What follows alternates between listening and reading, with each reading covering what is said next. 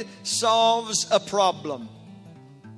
My eyes see, my ears hear, my mouth speaks, my mind thinks, my hands reach, my feet walk. Lawyers serve they solve legal problems. Mothers solve emotional problems. Preachers solve spiritual problems. The fact that you are alive and on this earth is proof that God saw a problem that no one could solve but you. Look at your neighbor and tell him you were put here to solve somebody's problem.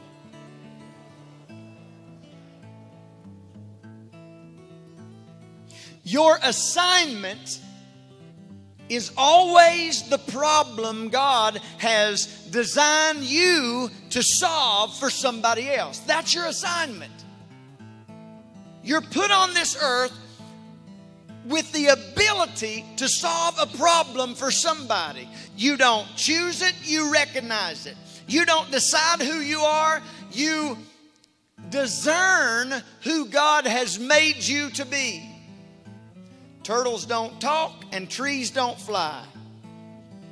Your assignment is not your decision. Look at your neighbor and tell him, your assignment is not your decision. Listen to me. Listen. It's your discovery.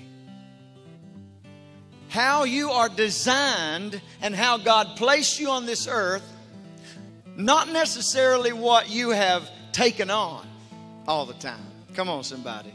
How many know that you hang out in the wrong kind of atmosphere and you get the wrong kind of stuff?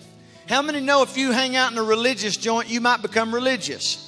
How many know if you hang out with judgmental people, you might become judgmental? How many know if you hang out with sinful people, you might become sinful? But that's not what God created you to be. You do not look on the outside and the surrounding part of you and the atmosphere to find your purpose. You look at the design of who you are. What do you mean? What you hate may be a clue to your assignment. Why did Moses become so angry when he saw the Israelite physically beaten by the Egyptian? You know why he did? Because Moses was designed to be a deliverer. Love is also a path and a clue to a hidden gift. What do you think about? What do you sit around and think about? What do you have a desire to learn about? If you'll pay attention to what you love may be a clue to your assignment. What brings joy through love? What you love, you will spend time with. What you love reveals your assignment. What makes you sad is a clue to your assignment.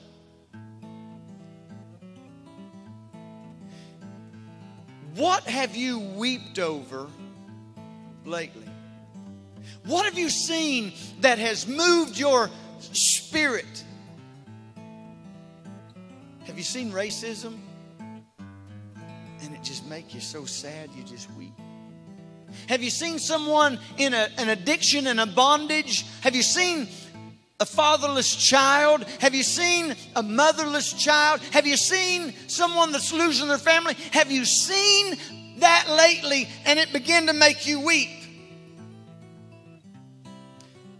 What makes you sad and makes you weep could be revealing an assignment to help someone change or be healed.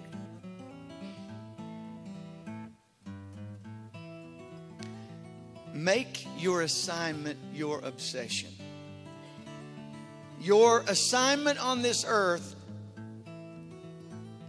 when you really understand that it's what God put you on this planet to do, it will become your obsession.